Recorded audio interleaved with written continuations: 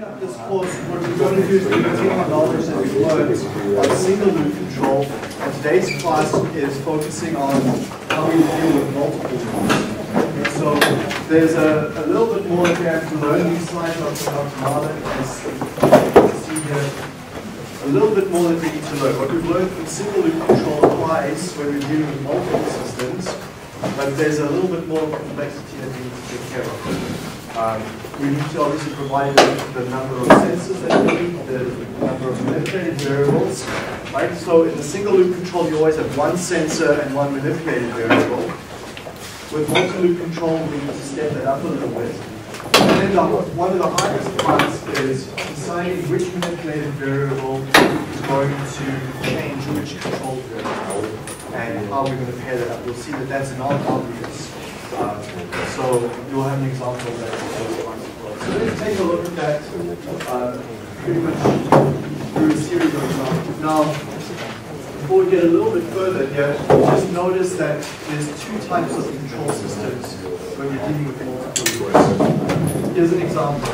Here's a tank that we're controlling, several aspects of it. One is the flow into the tank is important. The level in the tank.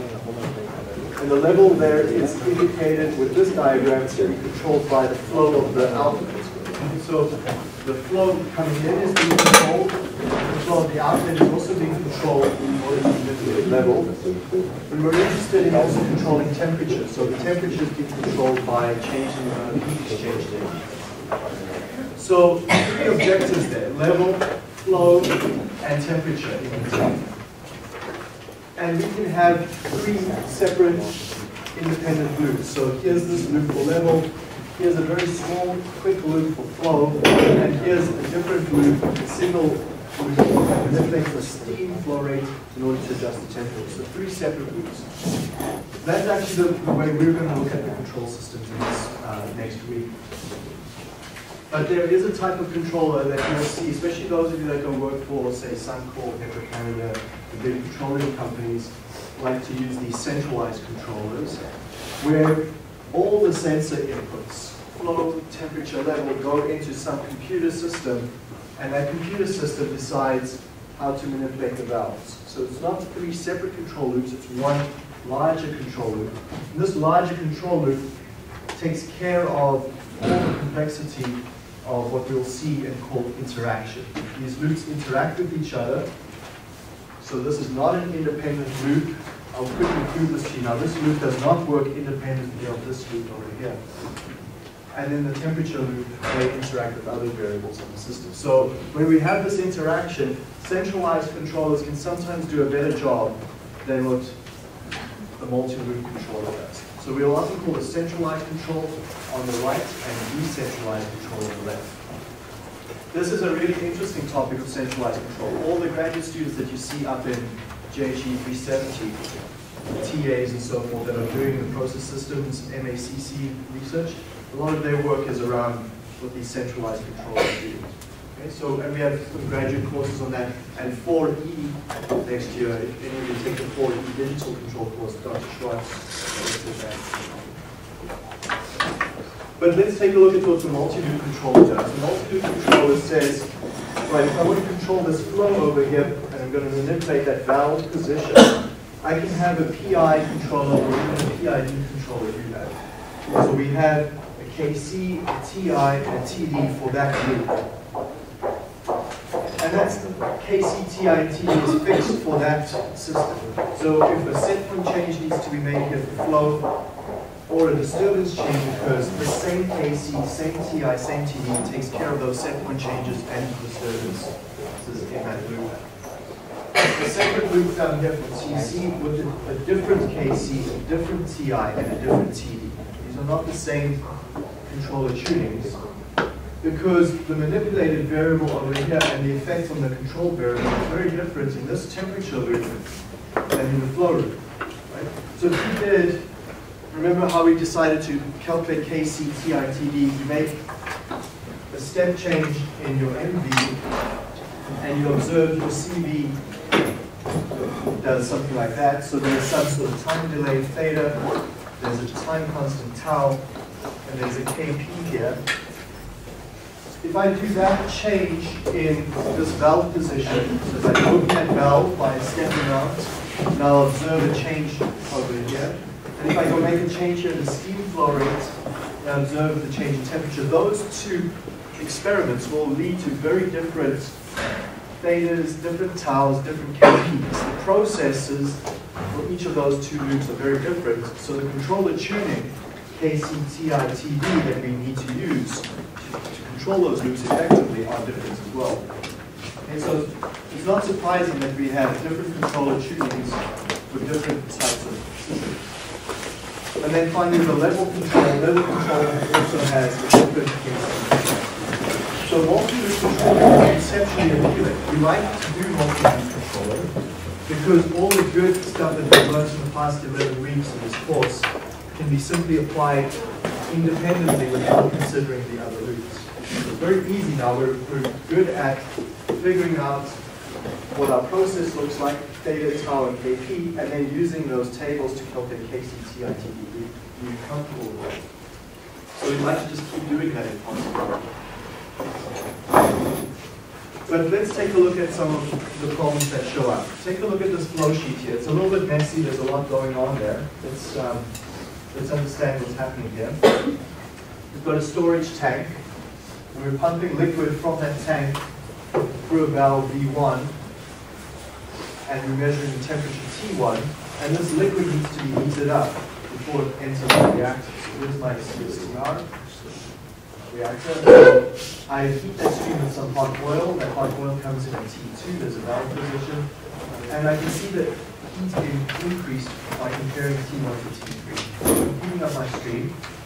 There's a bit of a recycle coming back around. That recycle T9 blends up with T3, and I get a new temperature T4. That's the composite of T3 and T9. That blended stream goes into the CSTR. One thing that's of importance there is the level in the tank. We don't want to overflow the tank. That's an operational variable, and T5 is another variable. I'm interested in controlling T5 at some desired value. That material reacts. We pump it out through a pump there. V5 gets measured. Hot oil again. We're heating the stream up another time because we're about to go into a flash vessel. We're going to separate this stream, so we want to take it from liquid phase to almost at that boiling point phase, just where it's a liquid vapor mixture. At T7, so again we heat from going from T6 to T7, there's heat added, and then we flash. What's a flash drum do? Separates liquid from vapor.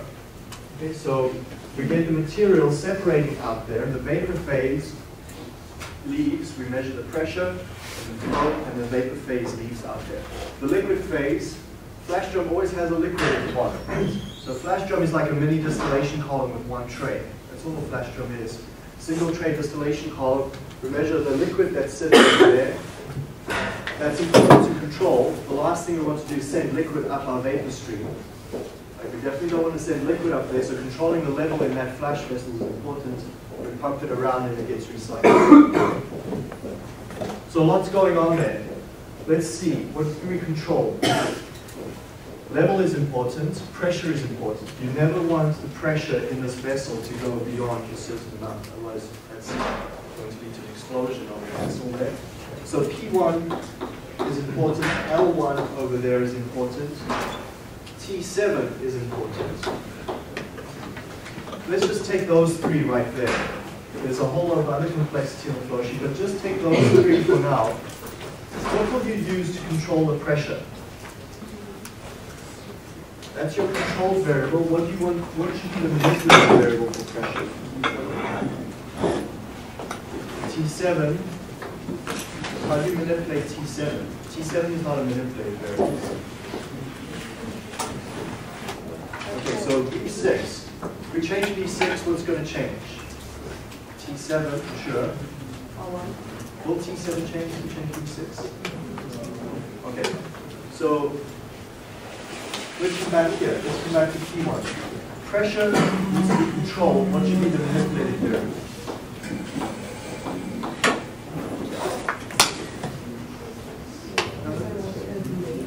Percent open of V8.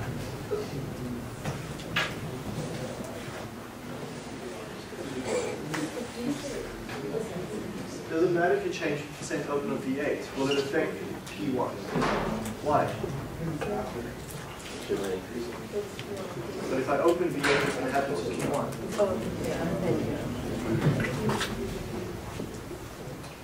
Is V8 a suitable manipulated variable for P1?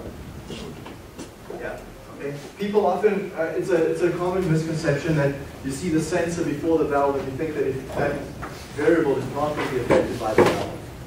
So that the moment you open that valve, that flow will increase and that pressure will be relieved in the vessel. So P1 will drop. So an MEV that we might consider for P1 is the percent of V8. And that is a candidate for it. What can we use to control the level, L1, in this flash vessel? V6.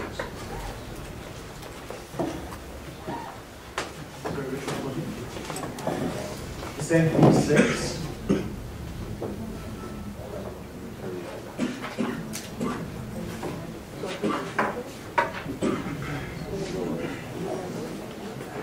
Think what a flash drum is doing.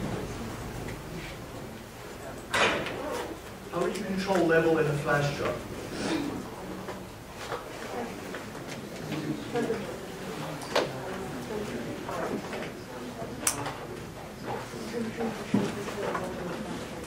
Okay, we've got 3 control variables. We're still going to get to T7. We want to control T7 as well.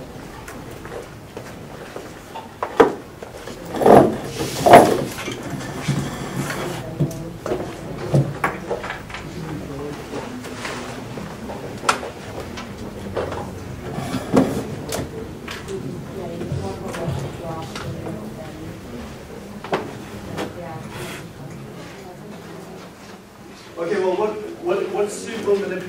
candidate manipulated variables should we consider here? V7 and V6? V7, V6 could be considered, V7 could be considered. Yeah. We could also consider this valve here, the recycle. It's not labeled, let's call it V9, for argument's sake. So we can consider V6, V7, V9. What's the cause and effect mechanism if I open V7? I add more hot oil. What's going to happen to the level? Go down. Up? You go up. Level will go up if you open V7. Level will do nothing different if you open V7. 1%. Level will go down if you open V7. Okay. Open V7, more heat enters the system. What happens in the flash vessel? More vapor. So liquid will drop. Okay, we're putting more energy into the system, we're going to send more stuff over to the vapor. So V7 could be used to control level 1. What will happen to T7 if you open V7? Okay, so V7, if we use V7, it's going to affect both T7 and L1. That's not kind of nice, right? If you're trying to control variables independently, if you make a change in one manipulated variable, here it's affecting 2 control variables. Okay, so you see where our problem lies here. Come back to what I said, we'd like independent PID controllers. This loop, if I make a change here, I don't want it to affect the other loop, or the temperature loop. Right? We like our loops to be independent. So it's a tough problem on selecting which manipulated variable to use for which control variable. We're going to provide some answers to that this week. But it's not a clean, easy, step-by-step algorithm that you can simply follow. Okay? So that kind of sets the idea of what I want us to discuss in the class this week. Now, to do that, to make that discussion concrete, we need this concept of interaction. And there's a very nice result. If there's no interaction, we can go use single loop controllers. Okay, so no interaction means that you can go use a very simple single loop controllers. In other words, all the material we've covered so far. Let's take an example to help us get going there.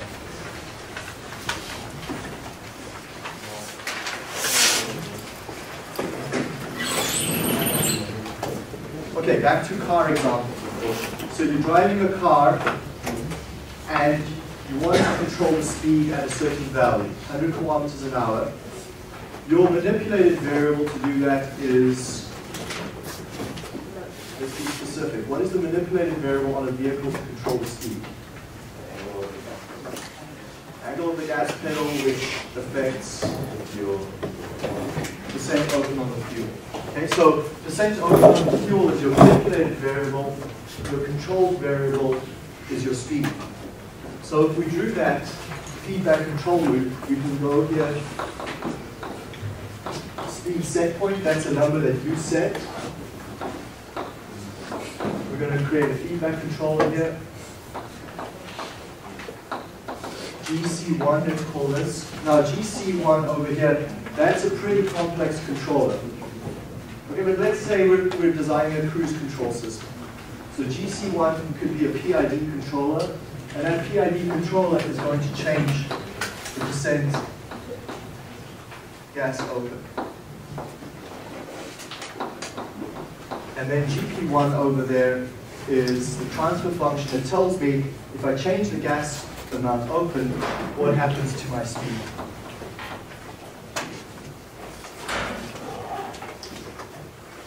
I'm going to feed this back, I'm going to feed it back the other way.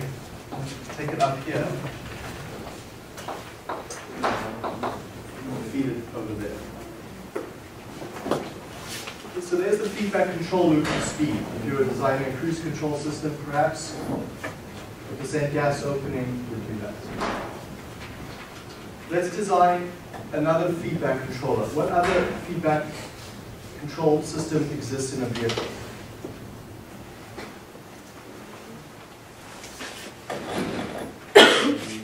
Interior temperature of the car. Okay, let's take a look at that one. Interior temperature.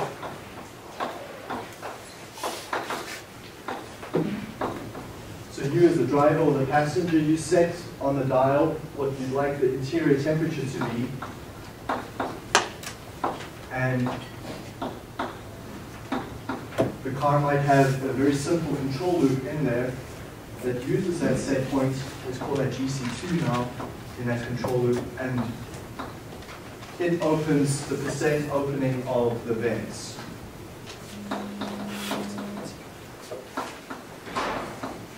Okay, to allow some of the heat exchange to occur. And there's a transfer function there, it's called a GP2, that tells you what's going to happen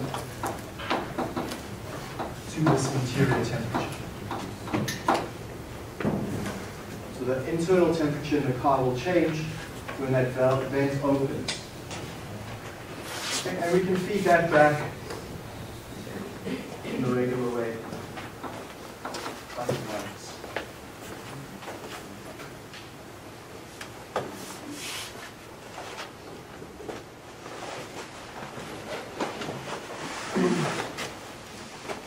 Okay, so we've got two control loops in the car.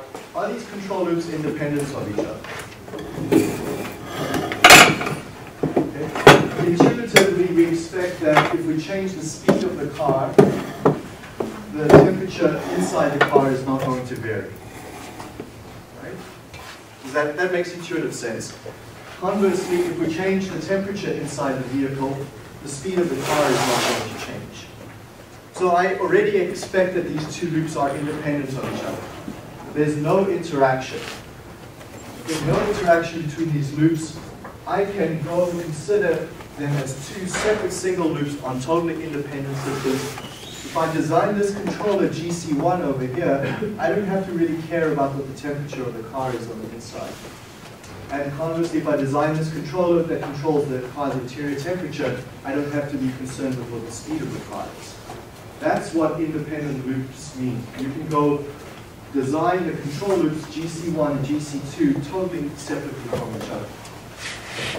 Let's take a look now at a different example.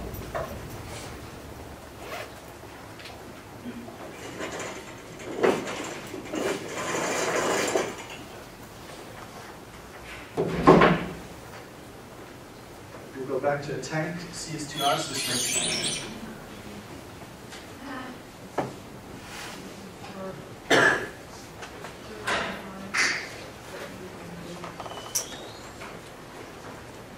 let's consider the case where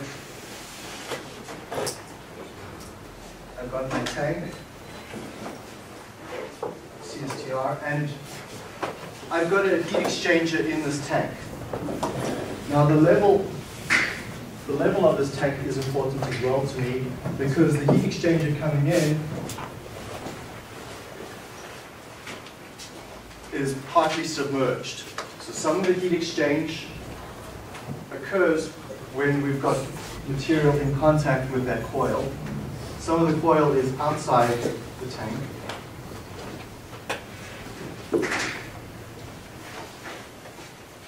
So here's the desire to control level on that tank. So a level controller. And one way I've decided to control the level on this tank is to adjust the pump outlet valve. So I've got a valve out here, I'm pumping, and the level can be controlled in that tank by manipulating the valve position.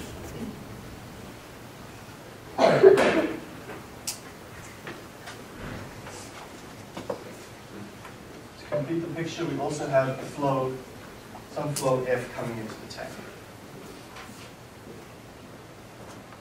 Now, the steam valve can be adjusted as well. And that's adjusted in order to control the temperature in the tank.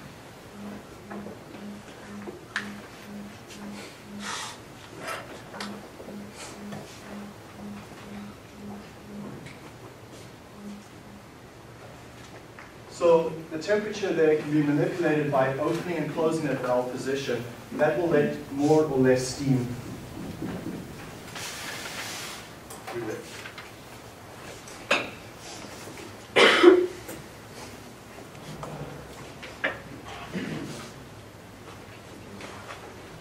With that example so far, do those loops appear independent of each other? We should make this a TC to emphasize that this is a control system.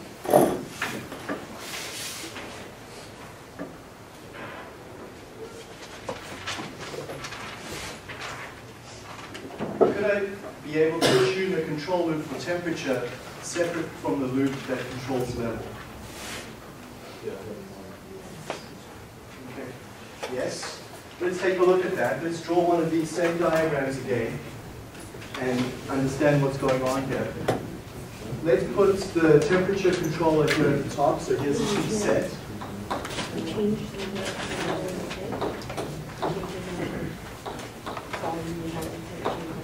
Let's call that GC1 is the controller for temperature. And what's the output variable from the controller?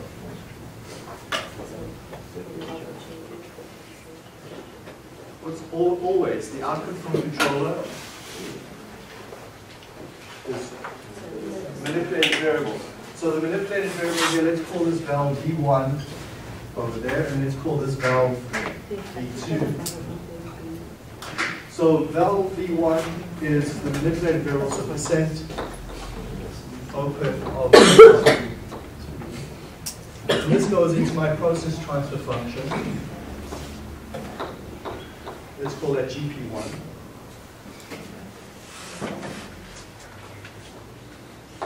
And that process transfer function is my temperature.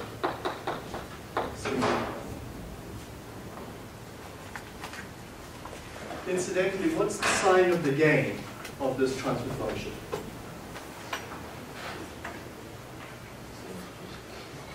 There are two choices. Sign of the gain of GP1. Want to trick one quick? Negative. Negative?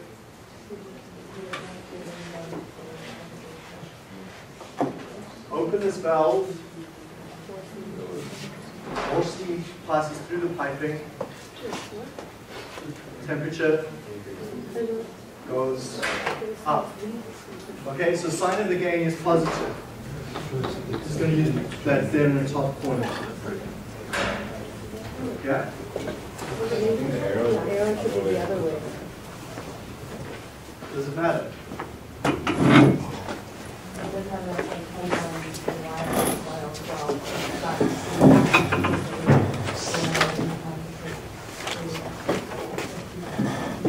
Okay, so there's bucket flow considerations, but let's say we're away from that. If I open the valve, I'm allowing more steam to enter through the system. That steam then can will heat the fluid in the tank. So there's more steam available. Right? Remember, heat transfer is going to be limited in there. If we've got the steam, if I open that flow, I've got new steam coming in at higher temperature to provide heat to the tank. Okay. So we can verify that, right? They are, like Courtney pointed out, we can increase this flow rate so much that there's not enough time, or I think you're thinking of residence time contacting the material. But I'm going to show you how we can verify that in practice in a minute. But our intuition might be that that's a positive sign. Let's take a look now at the other loop. Oh, sorry, let's first close this loop. So manipulating temperature by opening that valve, and then we've got a negative over there, positive in the usual way. Let's consider the second loop, L, the level set point. It's a little bit lower. We're going to need a lot of space between these two. So level set.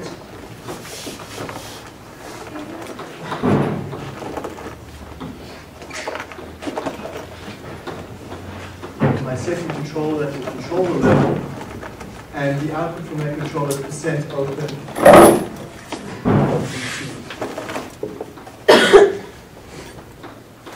Let's call that GP2. And level is my second control variable. So CB2 is the level.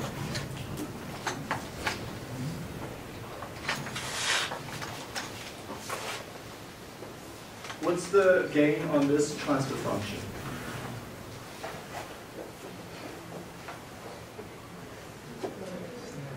Negative, okay?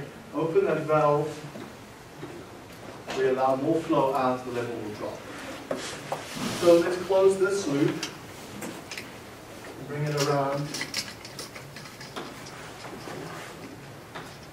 create the error signal.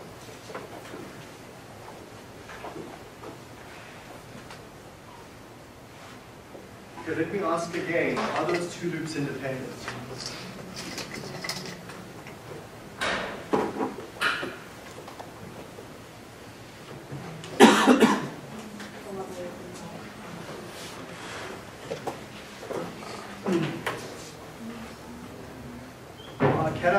Can I tune the controller independently?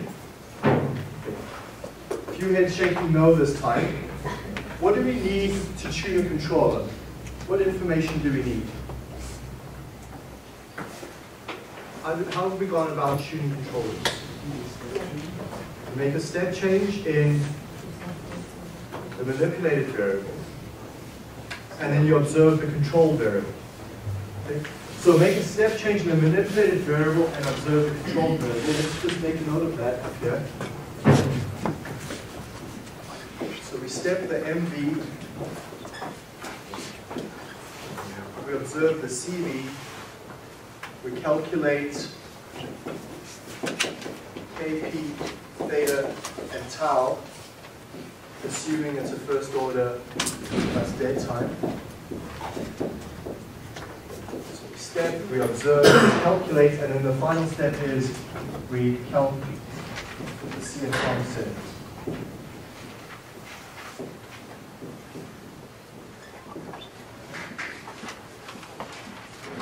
So those are the 4 steps in brief that we follow to tune a controller. We step the manipulated variable, observe the control variable, we calculate your process transfer function, kp, theta, and tau. In other words, we calculate the parameters that appear inside this transfer function block. And then you go ahead and you set the settings for that controller GC1. Now, if the loops are independent, what we've said so far is you can then go repeat that exercise, make a step change here in V2, observe the control variable 2, get Kc theta and tau, Kp theta and tau for that second transfer function, and then go calculate the controller tuning for GC2. And if you had a third loop that's independent, you can just go repeat that over and over. So that's what true independence means. Let's see if these loops truly are independent. One way to check is, if you make a change in one of the manipulated variables, does it affect any of the other controlled variables? So if I open V1, if I make a change in that manipulated variable, V1, does it affect any of the other controlled variables? Does it affect level? No. Okay, so one way we can indicate that is we can draw a transfer function over here. I'm going to call this GP21. See why in a minute. And I can bring this transfer function in over here.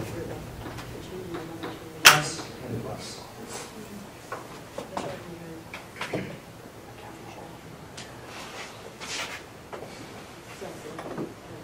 Okay, so if I open the valve V1, I'm asking, does it affect CV2 in any way? In other words, L, the level, is my second control variable. If the answer is no, then we know that this transfer function here is 0. If these two systems are independent, a change in the first manipulated variable will not affect the second control variable. Let's take a look at the other valve position. We already know the answer to this one. If you change V2, what's going to happen to the temperature?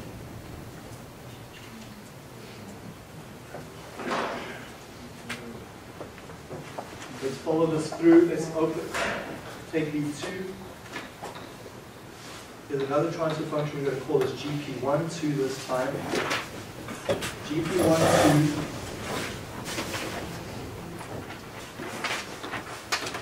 plus and plus.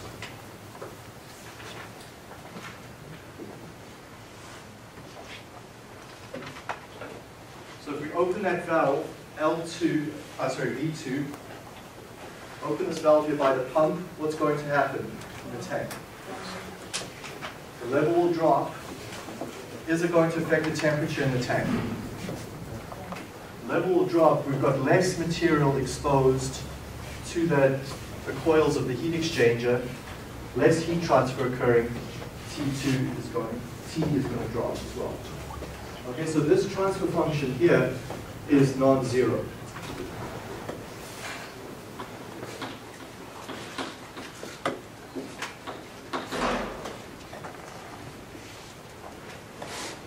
So there's interaction.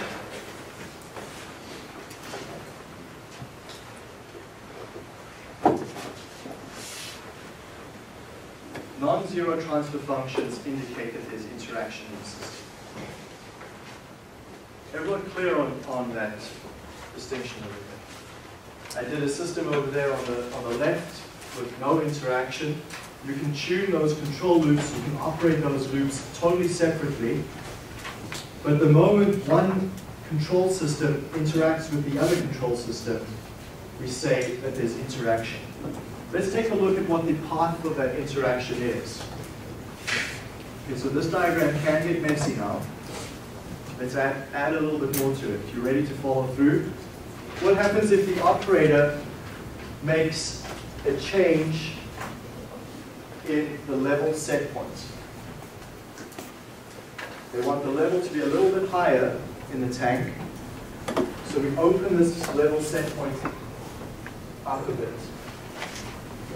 Let's say we started at steady state. We were at this lower level. Now we want to go to a higher level. This error signal is going to change. And we're going to go through GC2. Going to go through GC2. And we're going to see this valve. We want the level to increase. What's going to happen to the valve? It's going to close. GP2, it moves through, and the level is going to go up. But it's also going to go up here. That valve closes, we pass through this transfer function up there, and the temperature. What's happened to the temperature? We close that valve, V2, temperature is going to rise. So this temperature rises, but T set hasn't changed. The T set is still where it was. That temperature is going to rise. We're going to start transmitting through this branch. Through GC1 is going to take some action. Temperature's risen, so what is V1 going to do? Close. We want to put a little bit less steam in there.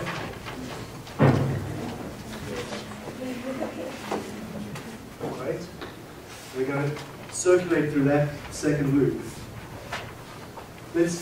We miss this branch. That valve is now closed. We move through here. What is GP21?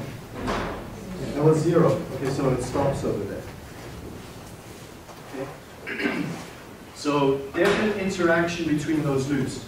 We say interaction exists when we make a change in one of the loops and it affects the control variables of the other.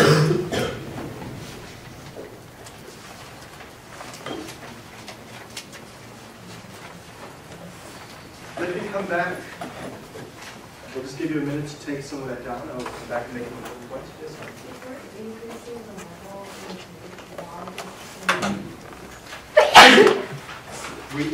we want the level to go up, so we ask the valve V2 to shut. If we ask valve V2 to shut, we close this valve V2, the level starts to rise up, we've got more material in contact with the heat exchange. Makes sense?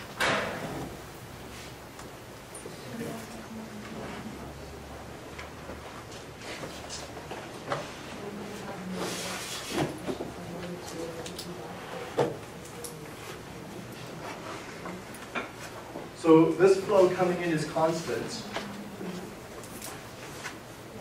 So our flow here, we said we're closing this valve.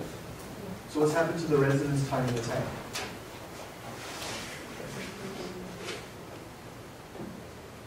More contact with the material in the tank. Okay. Yeah, so these interactions are not obvious sometimes. We can't always predict from first principles point of view what's going to happen. The key thing that you have to be able to predict is whether this is a 0 or a non-zero. That's really all that does matter. I'm going to show you an easy way in Wednesday's class to check whether it goes up or down. But for now, all that you need to know is whether it's 0 or non-zero. If they're zeros, if GP21 and GP12 are 0, then we say the systems are not interactive. If GP21 or GP12 have a non-zero there, we have interaction. Okay? So here's the important point. Why is this so important to understand? Well, let's take a look back at how we tune these controllers. When we tune the controllers, we said that if they're independent, we can step the manipulated variable, observe the control variable, and calculate Kp, theta, and tau. But take a look here. Let's say I was tuning one of these loops. If I step the manipulated variable, the control variable gets affected not only by this manipulated variable, but it also gets some feedback coming from the other loop. Okay, so when you observe this CV, you're not seeing the independent CV from this MV. This is not a pure change MV causes this CV. The other loop that you have there will come back at you. So you're not seeing the transfer function from this MV to the CV. And you're seeing the interaction between the two systems, in addition to the change that you made. So the key result we have to take from this is when you tune a multi-loop system, you have to tune both controllers at the same time. But there's no way around it. You can't tune one control loop and then tune the other. On a multi-loop system with interaction, you have to tune both loops at the same time. If both transfer functions in the middle there were non-zero, would it be like impossible to control it? Like let's say they acted in different directions, so a change in one would change the other, and then you try to correct and it would change the other again, so you never really... Yeah, you never count, yeah. So we're going to look at some criteria for controlling loops. So, yeah, that's a good point. Let's hold that for Wednesday or maybe Friday. Okay. So let's take a look at one other example then now that we'll use then in Wednesday's class also.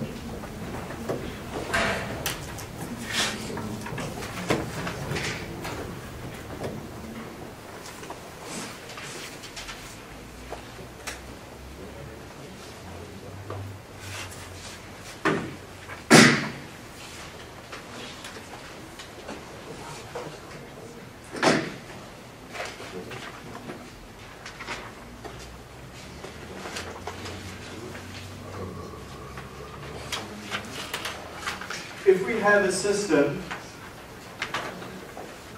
where we're simply blending two streams, so blending happens in many, many chemical processes.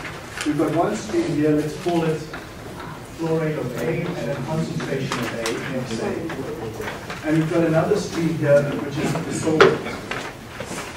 This is my solvent stream. And this has a flow rate Fs. And it has a concentration of A is 0. So A is some species that we're interested in. S is the solvent, and we're going to blend the species together. Okay. So this is pure A. We're taking a pure stream of A, and we're blending it with a solvent. That solvent has no A in it. And there's two controlled variables here. CD1 that I'm interested in controlling is the combined flow, the mixture flow Fm. And we can call, let me just move this over a little bit. CD1 is Fm. The mixture flow rate is the sum of the pure stream plus the sum of the solvent stream, Fa plus Fs. Our second controlled variable that we're interested in, whenever we blend stuff, we're interested in the blend's concentration. CD2 is the blend concentration XAM. That's the blend's concentration. And XAM is given to us by a nonlinear equation, in fact.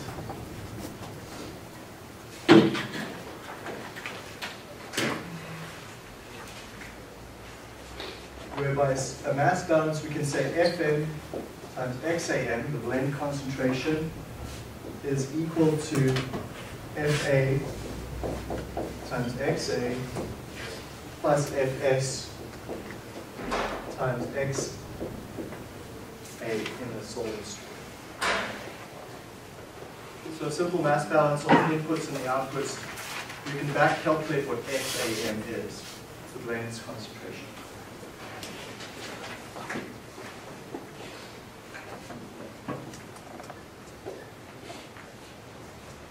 We have a little bit of a simplification here that XAS is 0.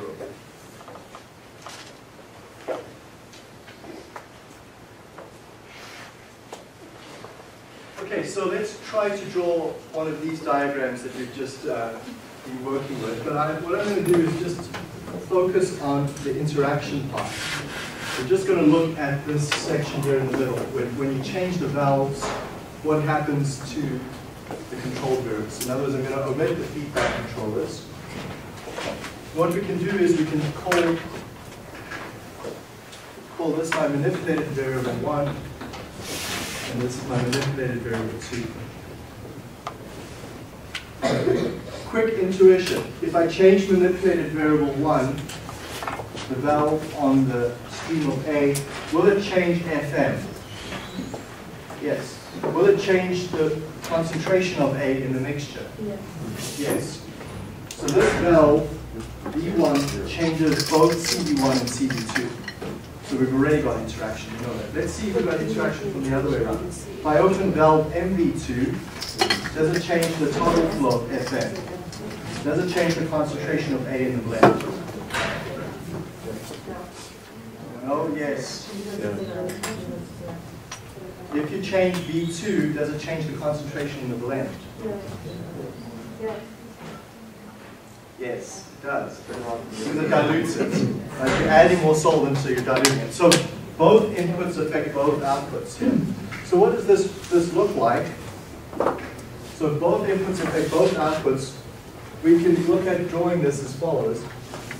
MV1, and here's my transfer function for CV1. We call this the G11 transfer function. The first subscript refers to the output, the second subscript refers to the input.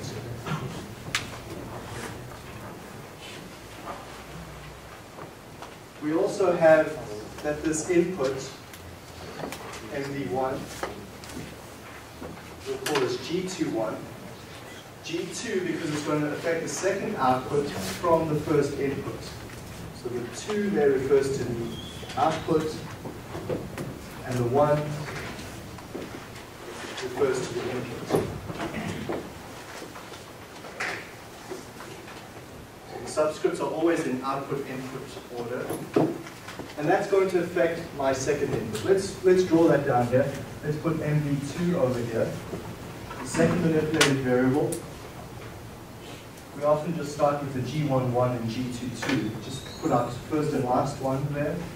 So G22 is my second transfer function. It tells me how CV2 changes when I make a change in MV2.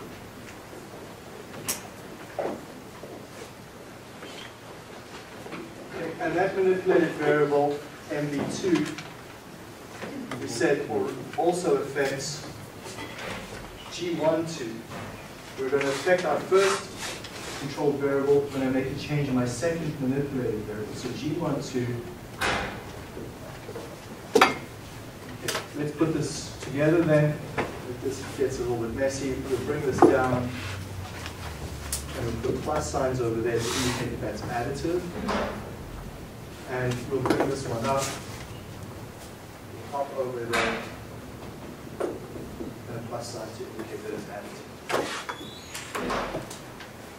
Okay, so we're going to draw a lot of these diagrams this week with the 4 blocks and the crossing there. Okay, so we've already established, based on your intuition, that G12 and G21 are non-zero. What we're going to do in next class is we're going to try and figure out just the steady state gains. So I was emphasizing what the gain is. We're going to try and build this in matrix form. We're going to find G11, G12, G21, and G22 when I have MV1 and MV2. So we're going to represent this next class in matrix form that tells me when I change my 2 inputs, MV1, MV2, what is the effect on the 2 outputs? What does that matrix look like when the systems do not interact? What does this middle matrix look like for systems that have no interaction? Only non-zeros on the diagonal. All the off diagonals are 0. We're going to look at that on Wednesday.